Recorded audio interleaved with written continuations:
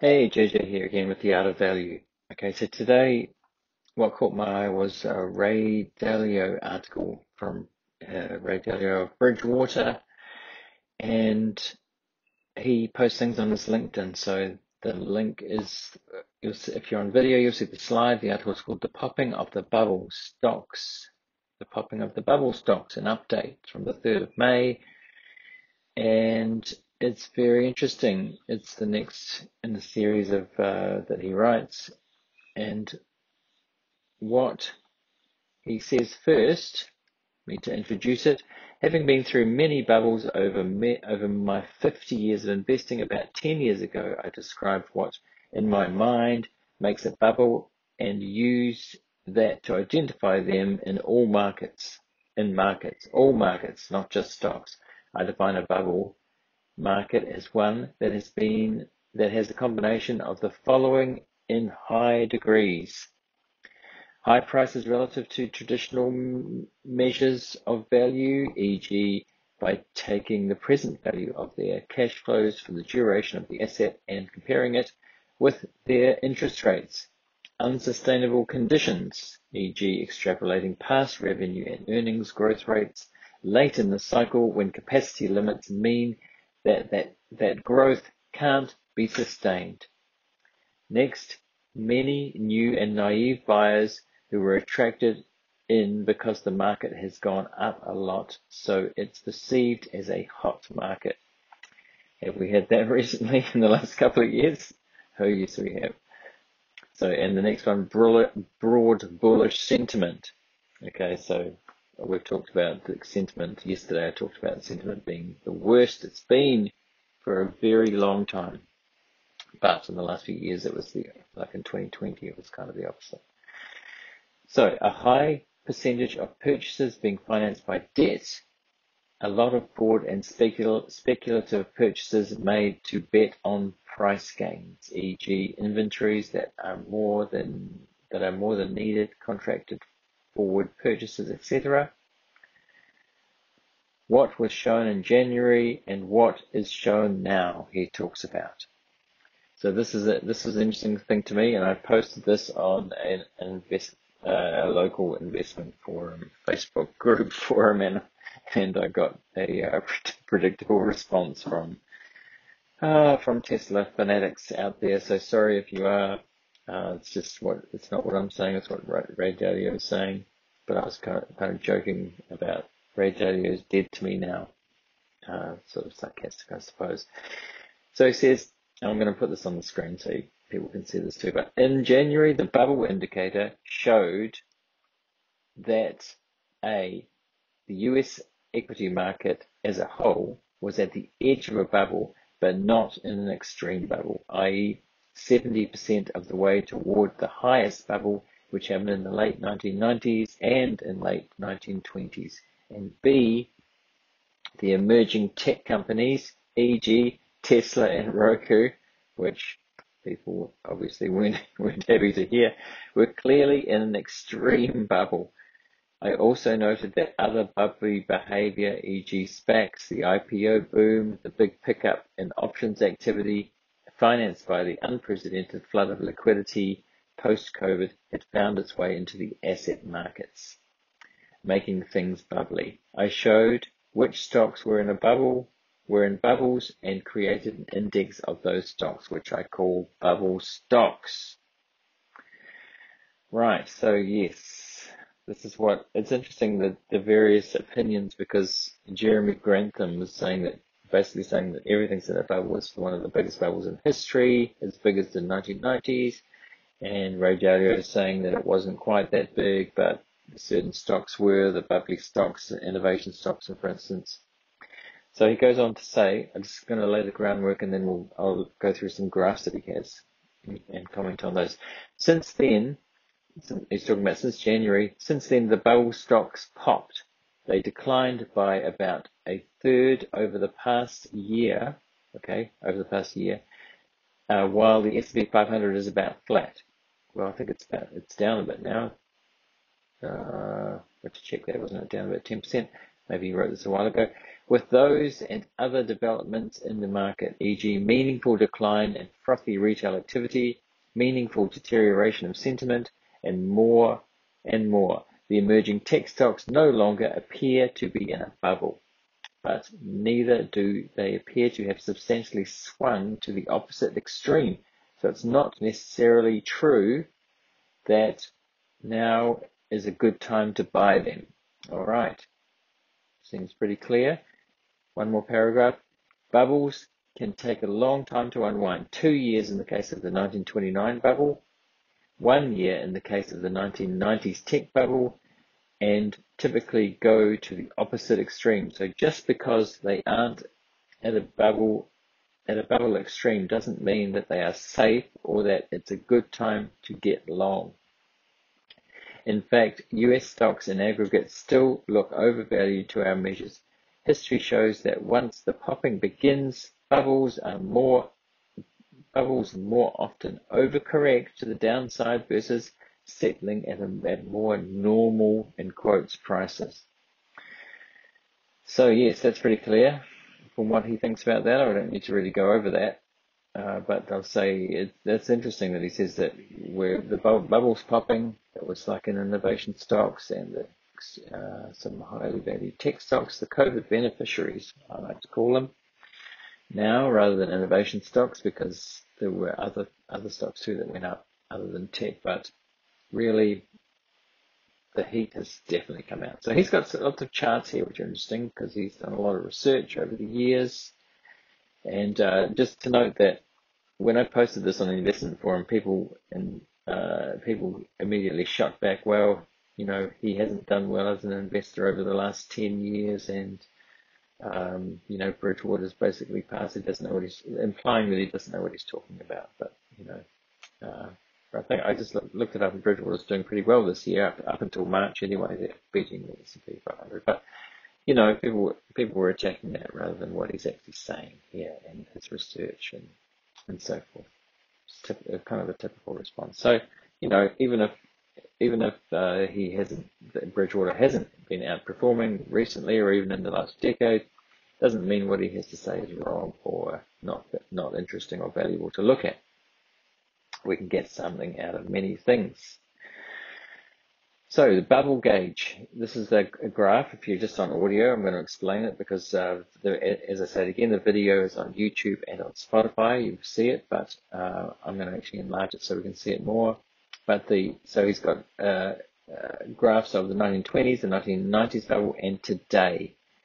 And as we can see, it shows that the 1990s bubble kind of went up way at the top of his graphs 100%, went down to 20%, and what he says about today is it went up to about just over 80%, and it's now down to 40%. So basically implying that there's more to go in terms of shaking out, but it didn't get to a very extreme point. But some stocks did. The extreme bubbles being stocks like he said Tesla, Roku. All mentioning Tesla is blasphemy, isn't it? Absolute blasphemy as still being in a bubble. But people like Michael Burry have said as much. Jeremy Grantham and others disagree. So this one, the chart below shows the bubble gauge for the average of the most bubbly companies as defined in 2020. Readings for the most companies are meaningfully down. So this bubble says this graph says bubbly companies in 20/2021. So it went up in its chart here to about 3.5 and down below 0 now. So and that's back to bubbly companies.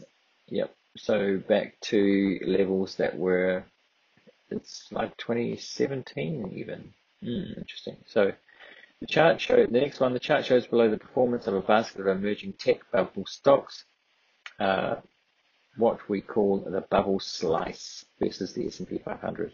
Prices have meaningfully declined and have given up most of their post-COVID gains. So we have total returns indexed to the start of 2000 and total returns year on year. So we can see that total returns against the S&P 500. They're nearly kind of back down to where the S&P 500 is after going way up 200%. And total returns are kind of, well, the bubble slice is well below the S&P 500 after going way above it since the March 2020 crash, well, let's say crash let, where the market went down about 35%, and then shot up from there into a bubble, and then it's crashed well below, actually below where it was, even pre-COVID. So the heat has definitely come out. And so this is his graph that's proprietary information, he says, and the US equity market, it shows how the conditions stack up today for US equities in relation to past times. These readings suggest that we're out of a bubble. So when I say proprietary, he's willing to show it, but he doesn't say how he came to the conclusion. So I'm just going to enlarge this. So I don't know if you can see that, but I'll explain it. So he talks about the various conditions, current conditions compared to previous bubbles. So he's sort of basically saying that today it's deflating. It also says deflating. Emerging tech is deflating. Somewhat frothy. It's still prices are discounting unsustainable conditions. Still somewhat frothy today in emerging tech, but total market deflating. And this is from, comparing to the dot-com bubble, which was red, flashing red, but red for all of the categories, bubble. So that the categories are: prices are high relative to traditional measures. Number 2, prices are discounting unsustainable conditions. Number 3, new buyers have entered the market. Number 4, there is broad bullish sentiment. Purchases are being financed by high leverage. Businesses have made extended forward purchases. So some of those jump out to me. When he was talking about January 22 emerging tech, he was saying like frothy, bubble, frothy, bubble, somewhat frothy. So that was the conditions. So, comparing it to past bubbles, he's got 1920s, bubble, and frothy for the last one. Businesses have made extended forward purchases. So basically, for this emerging tech bubble, he's saying it was definitely a bubble and it's deflating now. And for the total market in January 22, it wasn't so much so. Sort of said no bubble for prices are discounting unsustainable conditions, and no bubble, there is broad bullish sentiment. In January 2022, was it broad bullish sentiment? No, because it sort of fell off in November, December. Somewhat frothy, prices are high relative to traditional measures. Somewhat frothy, he said. So this is quite different from what Jeremy Grantham thinks. Basically, Dalio is saying that the bubble wasn't as big and it's sort of cooling down. And Jeremy Grantham was saying that the emerging tech bubble burst last February, and it's kind of now the generals are starting to be shot. So that's why the Nasdaq is starting to go down since November, December, into a bear market. And Dalio is saying that the bubble's deflating. So take what you will from that. That's kind of all I wanted to say today. Oh, there's one more graph here. Let's just keep going a little bit further. So the bubble pricing, the current read on this price gauge for US equities is around 50th percentile. So he's saying that the 1920s bubble was up to 100%, and the 1990s bubble up to 100%, and relative when they burst, it went down to about 0. And he's saying that we're now down to about 50% after being it seems to be about 90. So the bubbles weren't as big, but it's only kind of half deflated.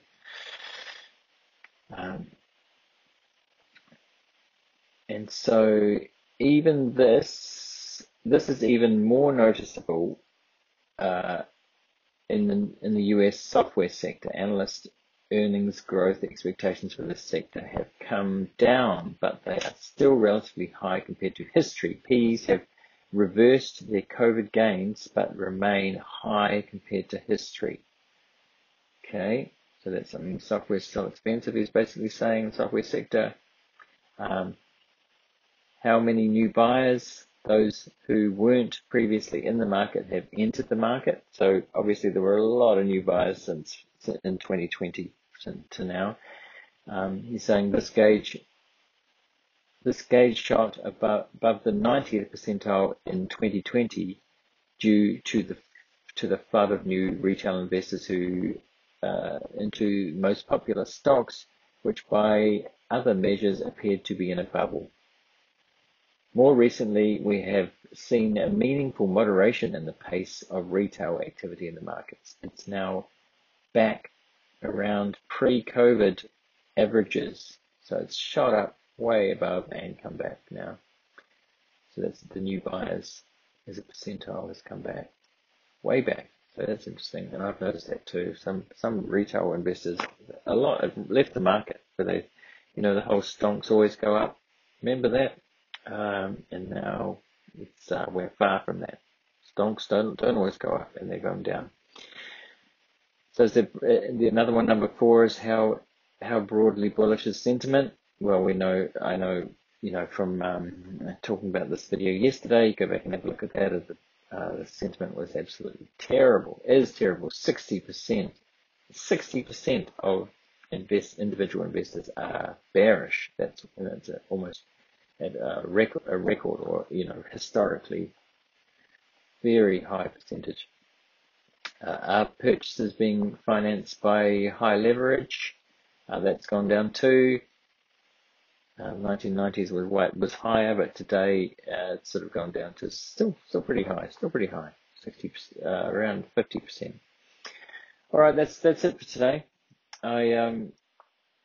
So concluding, he's basically saying that everything we're seeing driving the bubbles in this segment of the market is classic, virtually the same drivers we saw 100 years ago in the 1920s and a little over 20 years ago in the 1990s bubble. For instance, in the last couple of months, it was how tightening can act to prick the bubble. So he's saying that's a classic, that the Fed's tightening, and now that acted as a pin to the bubble. To understand these dynamics, you might want to review this case study of the 1920 stock bubble, starting at page 49. So this is from my book, Principles for Navigating Big Debt Crisis. So that was his last book. Very big book. I haven't read it. I've read parts of it that have been, but I haven't read the whole book. I've read sections of it and the introduction, which was pretty fascinating, or the first, chapter or two.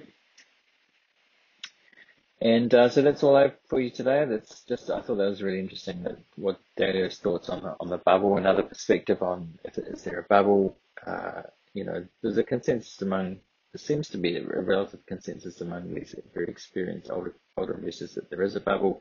Even Charlie Munger and Warren Buffett over the weekend at Berkshire's annual event basically implied there was a lot of speculation around in these sorts of stocks and saying how trash Robinhood was and all this. And I'm not going to go into crypto, but anyway, that's it for today. Like and subscribe if you like this, and you've seen it on the screen. If you're on video, the Art of Value Twitter is at the Art of Value. Catch me there in conversation, and we'll see you next time.